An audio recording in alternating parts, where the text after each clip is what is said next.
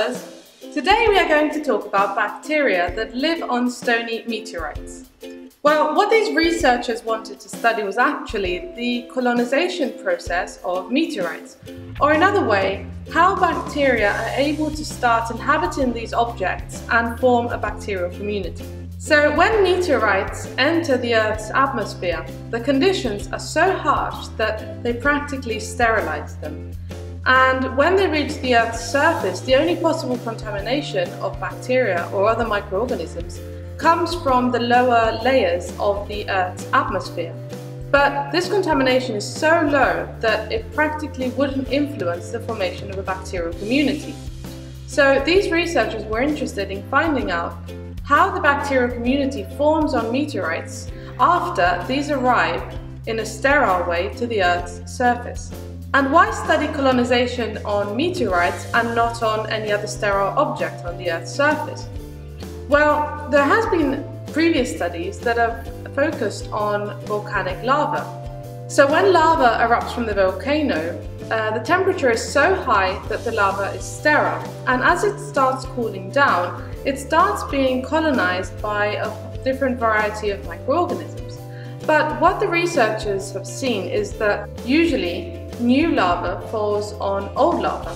So the chemical composition of the new sterile lava is similar or practically the same to the one that was there before. And at the end of the day, the new lava, which was once sterile, starts being colonized by different microorganisms and ends up developing a community of microorganisms that is the same as the lava that's beneath it. So the question is, do the bacterial communities that form on sterile objects always end up being the same as the surface that's below it? Or does the chemical composition of the object influence the formation of the bacterial community?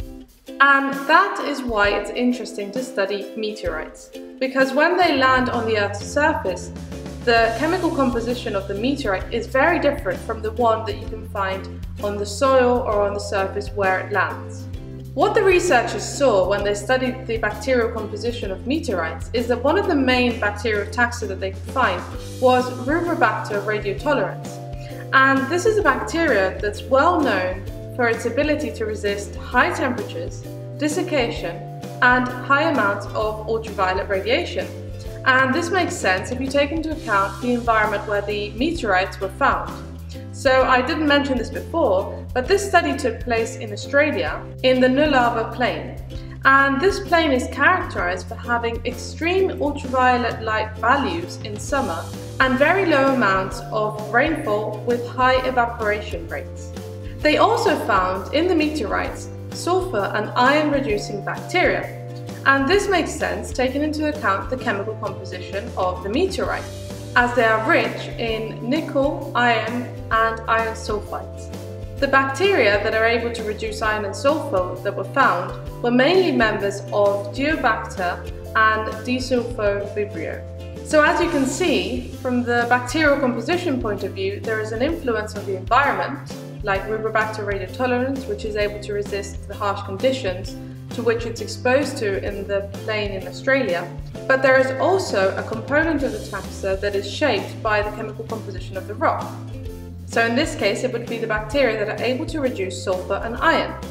So now the question is, what's the bacterial community like in the soil that is next to the meteorite? Is it similar or is it different? And this is one of the most interesting things that these researchers saw. And that was that the bacterial community of the meteorites was more similar to other meteorites than it was to the bacterial community in the soils around it.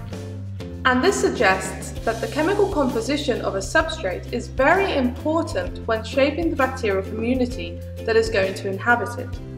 And in the case of the meteorites, even after thousands of years, the communities on the meteorites will still be different from those that are in the soil underneath them.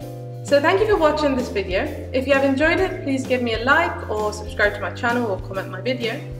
I have left the link to the paper in the description, and there is also subtitles in English and in Spanish. And I will see you next week.